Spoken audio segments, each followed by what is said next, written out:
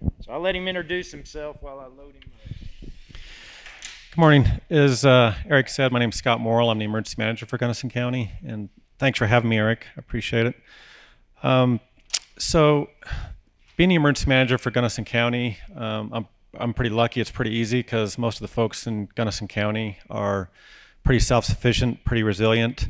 Although, as we all know, that demographics changing a little bit. But as I was working on this, you'll see on the first slide, it says, "So you want to live in the sticks?" And it occurred to me that there's different definitions for that.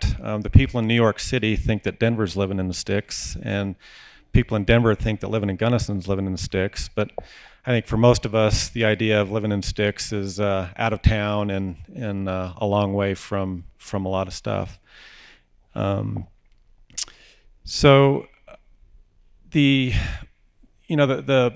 main part of my presentation is just talking about being prepared and ready and thinking about a lot of this stuff before it happens. As Eric mentioned, there's been a lot of,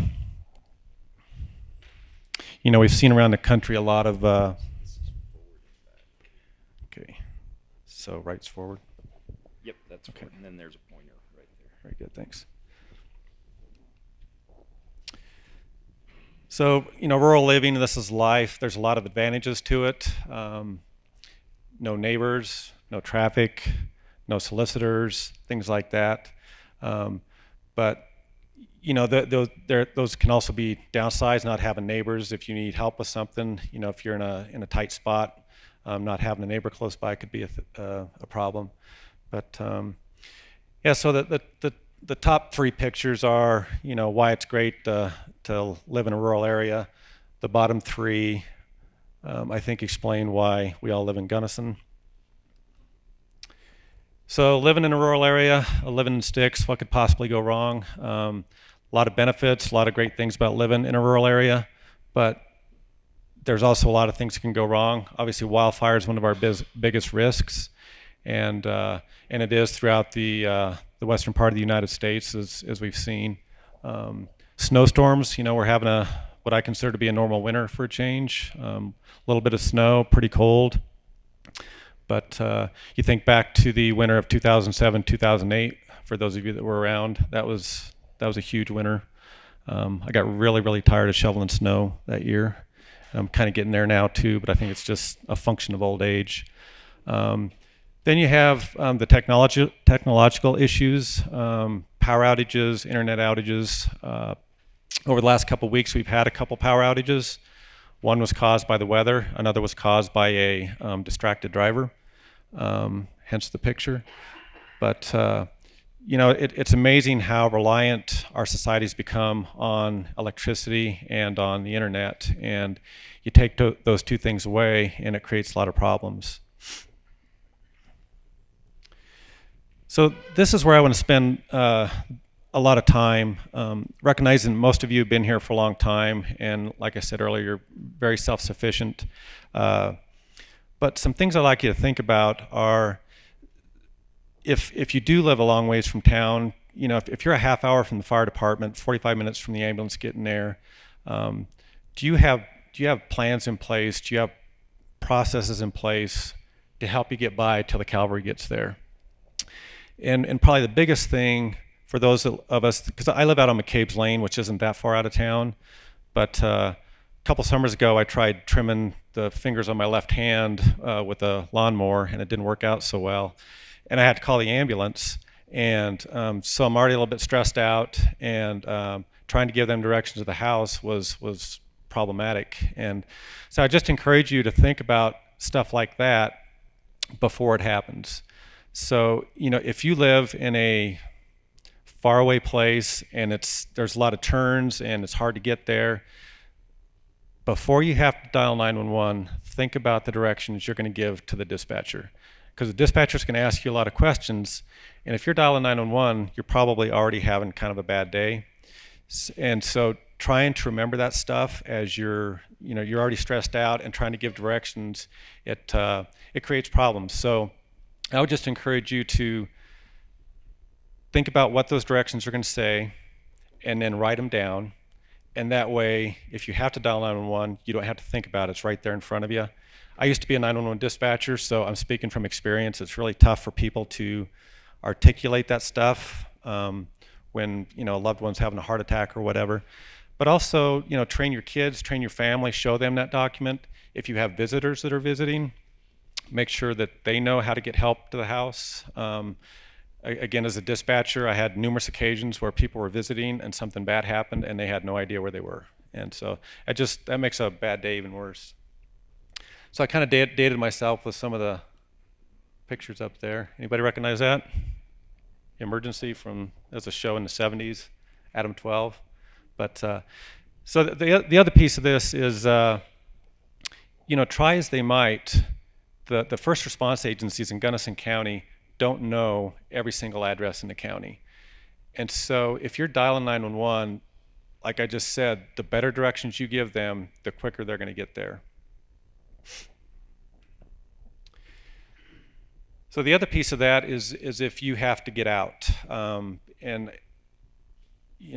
horrible example was just what happened in Paradise, California.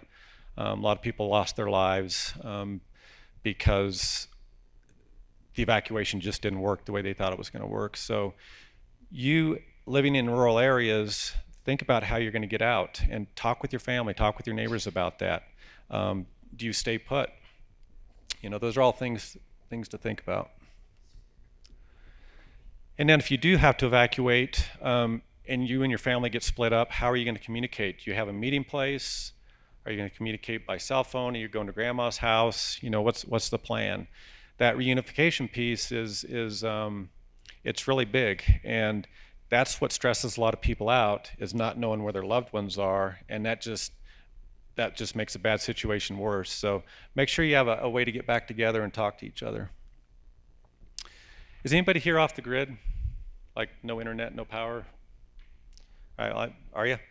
So I won't spend a whole lot of time on this topic, but during the Rosebud fire up by Pitkin in 2016, there was a number of people up in the Quartz Creek properties that, by design, they had no power, they had no internet, they had no phones, and the concern was if we had to evacuate that area, how are we going to get a hold of them? And we worked something out, but it was kind of a last-minute deal where their neighbors who were on the grid would make the effort to get up and notify them that we had issued an evacuation order, but never happened, so it wasn't much of an issue.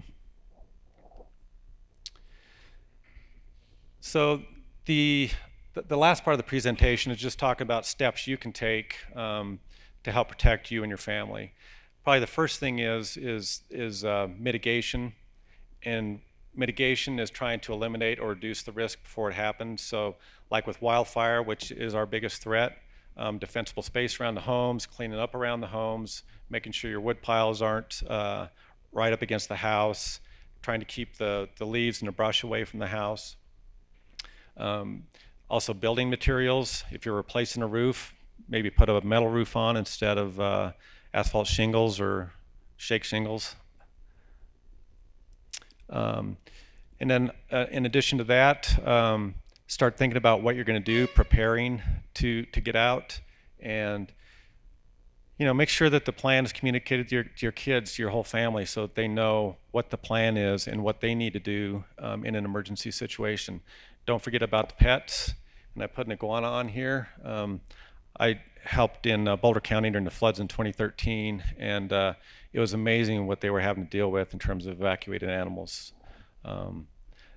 We had a live video feed of the Boulder airport as they were evacuating people, and there was more animals and reptiles coming off those helicopters than there were people. It was pretty impressive. But so the other thing is making sure that you have your records in a place that's easy to access. So like your medical records, birth certificates, things like that are like borderline irreplaceable and that you might need in the near future. Just make sure that you have that stuff close by and ready to grab if you need to.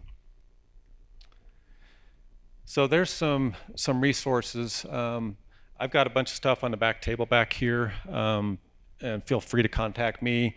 There's some websites up there.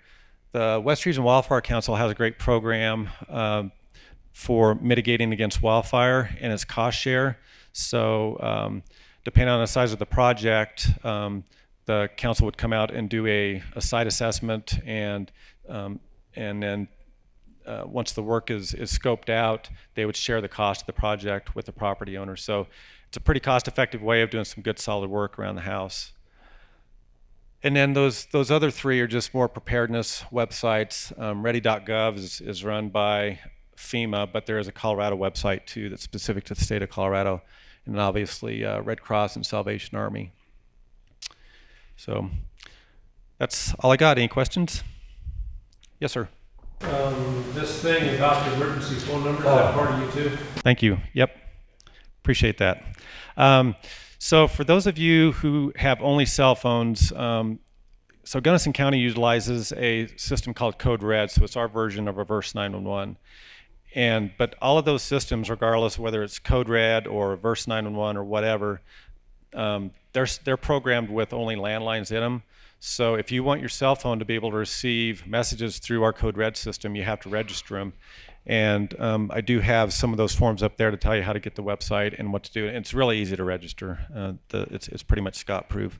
But anything else? Yes, sir.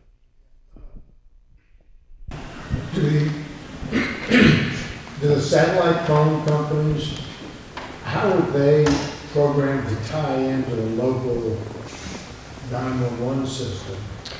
I mean, if you're using a satellite phone, like you can run satellite phones for hunting season, some people have them. I know some folks live way far out who have home satellite base stations.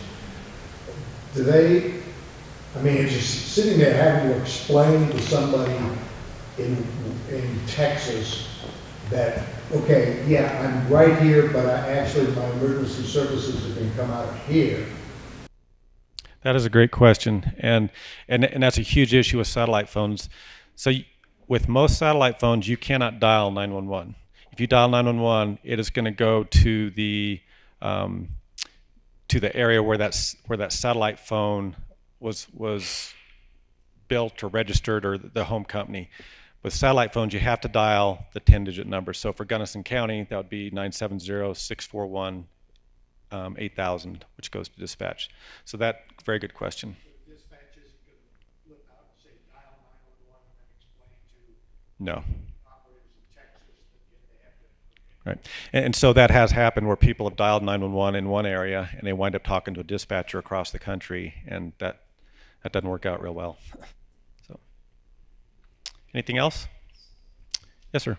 What's the status of Gunnison County's GIS-based 911s? So like if you're a rural landowner, do we have a system where their addresses are plugged in so the first responders can just like get the address and they have the route? Or Yeah, so if it's a landline phone, for the most part, that will happen. There's still glitches with the system where there's problems, but, and I'm just kind of pulling this out of thin air, but I would say 90-95% of the time, that landline phone will pull up a correct address and with a map on it and everything else, and get the public safety agencies right to where they need to go. Cell phones are a different issue.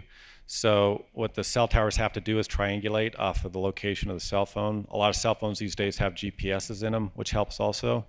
But it's not 100%. And so if you're using a cell phone, it's even more critical that you be able to really, really clearly articulate where you are and how to get there.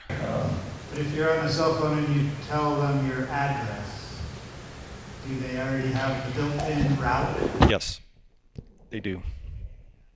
Yeah, and so the dispatchers have the ability to once they can put the address into the system, the map will self-populate, but there's still a lot of challenges with getting the fire department to a very remote home that they've never been to before, and so being able to help walk the dispatcher through that is going to be really helpful. And as we all know, GPS systems are not, they're not 100%. They lead us astray fairly often. Kind of on the topic on some of the people's questions. I used to work for one of the phone companies here in town as far as the locations. If for some reason you have to call 911, it could take up to 15 minutes from your cell phone for them to locate your GPS. But if you call from a landline on 911, it could take seconds. Yeah, well, because like you said, when you call 911 from your house phone, your number comes up and who you're registered to, and then not only that, your address. Right. Yes, ma'am. Also with a cell phone with a GPS, a lot of these roads don't have winter maintenance, but that might be the shortest route. And that's not cool when the ambulance has to turn around and backtrack and, you know, come in another way. Yep. So you have to know that ahead of time and think about this. Yep. Thank you. Yeah, it just reinforces the fact that, you know, just have a plan in place and make sure you got directions written down for you and your family. You know, it might be one way in during the summertime, but a different way in the wintertime. Dale? Scott, I'd like to recommend that spot system for those of us who are getting younger, you know, and we're wandering the woods and things like that around the emergency situation. All you gotta do is push that button. Yep. They know exactly where you're at. You don't have to worry about talking to anybody because it's already. Yeah, so what Dale's talking about is, you know, a lot of hunters, a lot of outdoor enthusiasts use those things. The spot system, I believe that's a proprietary term, but there's a number of systems that are similar to that where, yep, you can just push one button and it bounces off a satellite and it tells the closest emergency services where you are. But again, those aren't 100% either. There's been a number of cases throughout the country, throughout the world, where those buttons have been pushed and it didn't work the way the system was supposed to, but for the most part, they work very well. A little bit extra time to ask some more questions. But is there any help with that cell phone with the code red? If you put, does it ask for your address to match? Yeah, so the code red system and the 911 system are two completely separate systems. They don't talk to each other at all.